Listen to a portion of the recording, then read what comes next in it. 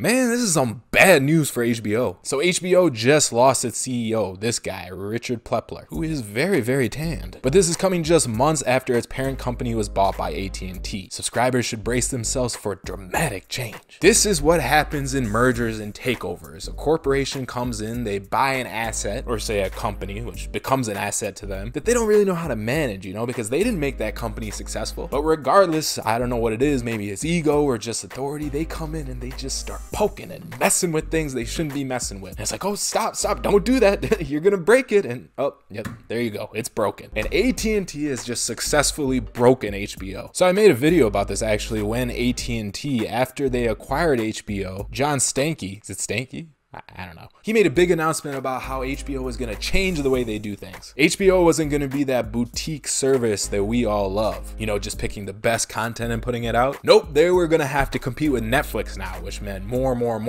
hours of content, more shows. AT&T wanted it to go up against Netflix directly, which no one was happy about. And that was back in July of last year. And now Richard Plepler, the CEO of HBO, is stepping down. So Richard, he joined the company back in 1992 when they were just showing movies, basically. That's all they did. And boxing. They had boxing back then. But by the end of the 90s, with his help, they just started a revolution in TV. They were the first guys to have that crazy good original programming, like Oz, Sex and the City, The Sopranos. So Richard was a big part of ushering in that golden age of television that we're living in right now. He's the reason we have Game of Thrones, which, if you're excited for that new season, smash like. Let's hope they don't ruin it. So here's a great tweet from Matthew Ball, who's a really smart media analyst, talking about how amazing HBO was under Plepler. He says it's the single most profitable network in the world. In 2017, they had 2.2 billion of operating income on 6.3 billion of revenue, which is fantastic margins. But in this new hierarchy that AT&T put into place after they acquired HBO, Richard would have to get authorization to spend above 100K, which is ridiculous for a guy who's been running HBO so successfully for so many years. And he didn't have to answer to anybody, and he shouldn't have to answer to anybody. He knows what he's doing. So at that point, HBO wouldn't be able to greenlight its own shows, and it doesn't have its own budget. The autonomy is gone.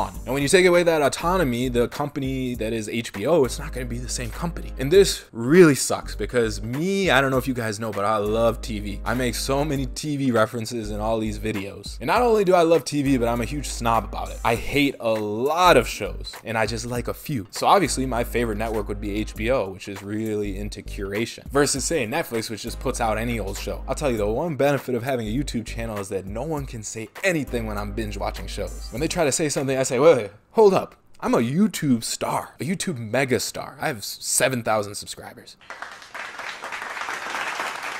I need to be watching media because I'm in the media. Of course, I have to binge watch Umbrella Academy, which, by the way, it's okay. But yes, YouTube lets me rationalize to my fullest extent. Okay, let's see what the very smart Ben Thompson from Stratechery has to say about all this. So first, he goes over AT&T's rationale, because they must have done this for a reason, right? I mean, they're a successful company too, so they're not just gonna do something completely stupid. So the first reason is that running two distinct companies is more expensive than running one. So I didn't mention this, but it wasn't just Richard Plepler that left. David Levy, who was the president of Turner Broadcasting, he also left his post. So both the heads of the two networks that AT&T acquired both left. Not good. So both Turner and HBO have actually been together for a long time, but they've always been thought of as two separate companies. But as soon as AT&T acquired them, well, that's not going to happen anymore. So AT&T saw a lot of non-creative functions that were needlessly duplicated. So both HBO and Turner are bracing for massive layoffs, which, okay, cost cutting, that makes sense. You do gain efficiencies from combining companies. Now, the other reason that HBO and Turner were treated as two separate companies is because they had two separate business models. So HBO has always been a direct-to-consumer subscription business.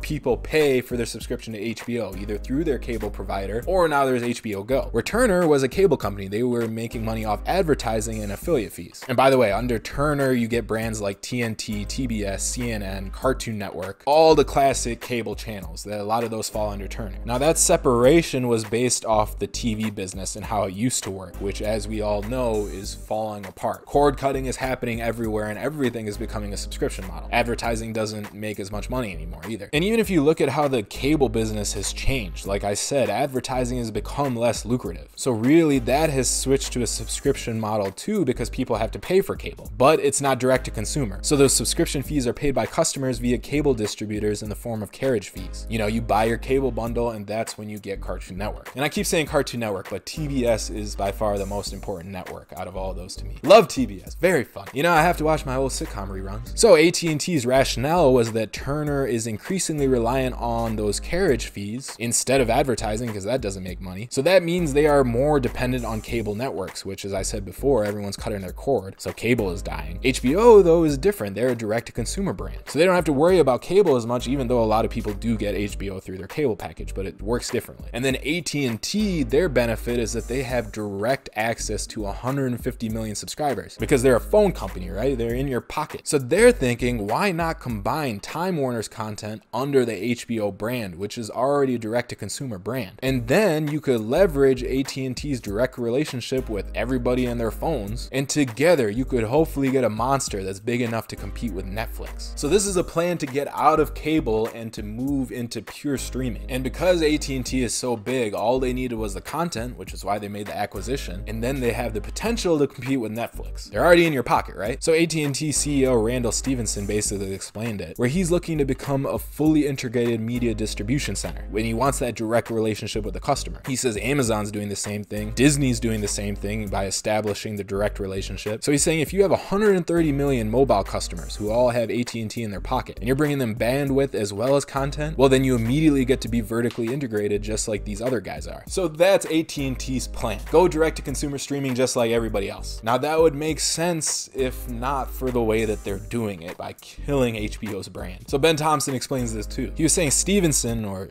is it Stephenson? I don't know these damn names. But he was saying he's comparing his business model with companies that have very different business models and value chains. Sure, they're all streaming companies kind of, but the way they're doing it is very different. So Netflix, their ultimate goal is to replace cable, with the exception of live content like sports and news. But apart from that, they want to replace everything. And that's why on Netflix, even though I complain, I understand it, that's why they have so many crappy shows, just low budget shows like Hallmark Channel type stuff. And when I click through that stuff, I'm like, why is this here? But when they're looking at it on the other side with all the stats, those shows do great for them. So Netflix isn't just trying to have premium content. It wants everything for everybody because it's going to be the new cable. So I always say this about Netflix. They're good at creating good shows, but they struggle to make great shows like HBO. Netflix's best content, their top of the line stuff on their platform, there's always something wrong with it. There's always something missing. And actually the best shows that I've seen on Netflix, like Peaky Blinders or The Bodyguard, those are all BBC shows. It's not even Netflix really. Maybe that fixes itself eventually because Netflix has so much money to spend so they could buy the best content. Maybe it doesn't, but either way, Netflix is becoming the new cable. And yeah, the content is going to revert back to average. So it's going to be the same thing as when it used to be when we all had cable. You just be flipping through the channels and just land on something that's okay. You know, it passes the time. People are doing the same thing with Netflix, except instead of flipping through channels, an algorithm does it for you. Here, watch this. Here, watch this. It's all the same stuff, just more fancy. Now, Amazon has a different model. Again, still streaming, but for a different purpose, because they're trying to make must-see content. So they're trying to curate and make the best stuff and only put that on their platform because that platform is a part of the Prime membership in general, which you know comes with a whole host of other benefits like the 2-day shipping, music, free books, tons of different stuff. So they're not going to be pumping out content like Netflix. They just want some hits on their channel so that you want that Prime membership even more. They're monetizing a bundle. And then you have Disney, which is getting into streaming with Disney Plus, and they have Hulu too. And they're a direct-to-consumer play that is focused on monetizing their own strong IP. But that IP just fits into other parts of the Disney machine. So Disney, out of anyone, you know, with Marvel, Star Wars, all those brands, they have the strongest IP. So their strategy is going to be different. They can monetize really well what they already have. And they also have a giant ecosystem that's way different from these other companies. They have theme parks, merchandising, this, that. So they're not going to do the same strategy as Netflix. Actually, Amazon, I would say, is a little closer. I don't know if you guys have seen this, but this is Disney's corporate strategy from 1957. And this thing is just amazing. See, it's like a flow chart where in the middle they have the creative talent of studio theatrical films. But then they have a whole system working together. So they have TV, they have music, they have publications, comic strips, Disneyland, merchandise licensing. And you see everything just feeds into each other. And it's actually kind of cool because every single Mickey that you see running is holding something different that makes sense for where it's running. See, this is from 1957, but it's still pretty much evergreen. So you could replace like TV and some of the films with streaming, but then you still got all these other ways to monetize. So it's a huge machine. Again, that's not the same as Netflix. See, Netflix is a pure model. They are trying to monetize video content directly. But Amazon and Disney, on the other hand, they are more complicated structures that have indirect payoffs. It's not a bad thing, you know, they're still gonna make money, but they're not gonna scale the same way that Netflix does. So Ben Thompson is questioning whether AT&T understands exactly what they're doing, because they're trying to copy a streaming model, but it's not so simple as just being a streaming model, because that streaming model is different for each company based on the other things going on in their business. So he asked the question, to what extent has Stevenson internalized HBO's real competitive advantage? Because for years it was the uniqueness of the company's business model, when you make money by people choosing to pay you explicitly, you know, that's the direct to consumer, as opposed to negotiating to be part of a bundle. So when you're in that type of business, you're heavily incentivized to create shows that are unique and inspire strong reactions. It's better to be hated than ignored, because the former carries with it the possibility of love. So if you're a boutique shop like HBO was, they are going to be pushing the limits. You're not just going to make run-of-the-mill Hallmark like content. You're going to make really good stuff that people are either going to love or hate. So that's what made HBO extremely attractive to creators. It's the one network where you could realize your vision completely without having to water it down for the masses. So when this guy left, Richard Plepler, yeah, that's a weird name to say, but people were not happy, because this guy was not only loved by the business executives because he made so much money for them, but he was also loved by creators because he let them do what they want. That's why you got shows that push the boundaries, why you even got this golden age of television in the first place, is because of HBO. Richard actually points to that inflection point being the Larry Sanders Show with the late Gary Shandling. It was just such a different show that people started noticing HBO and saying, wow, they're doing something different. Mostly they're saying, wow, how is this show allowed to be on the air? But it was a groundbreaking show, and it pulled other artists to the network. And I mean, that's not to say that Netflix and Amazon aren't trying to catch up to HBO as far as prestige TV goes, but their advantage over HBO is mostly their pocketbooks. Like, Netflix is outspending everybody. And I was talking to my cousin, she works at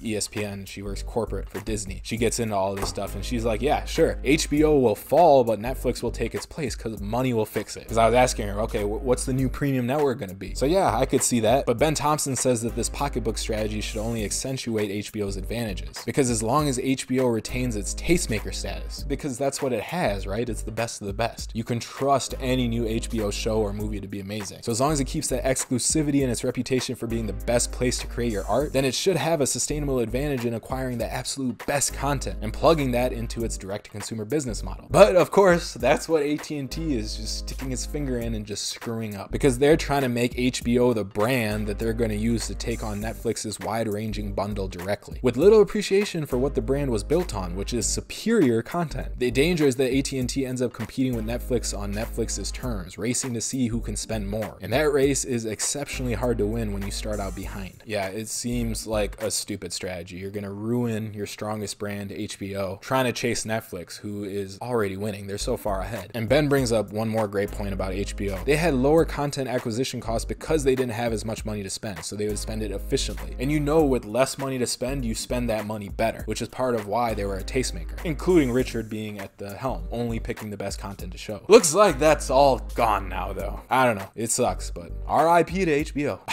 I fully expect it to suck now. At least Game of Thrones is ending this season, you know? But I don't know where I'm gonna get my premium TV at. Netflix shows just, not that great, but we'll see. I mean, what do you think is going to happen to HBO? Comment down below. Let me know whether you think AT&T's strategy is smart or not. Also, give me a recommendation for a new show to watch, something with violence. I'm kind of out of shows right now. And if you're struggling with your emotions right now, as I kind of am, as HBO slowly dies, be sure to check out my FOMO trading guide. It'll give you tips and tricks on how to manage your emotions, which will help you in trading the markets. I'll put a link in this video and down below. Click that link, enter your email, and I'll send it over to you for free. And if you haven't already, subscribe to this channel and hit that bell so you get a notification when our next video comes out. Publishing 7 days a week, all business and market related. Come hang out with us, it's so much fun. Billions is starting up soon, so you know what that means. More Billions videos, more views for the channel. I'm excited for this season. But subscribe and don't miss out. All right, I'll see you in the next video. Stay fallible out there. Bye.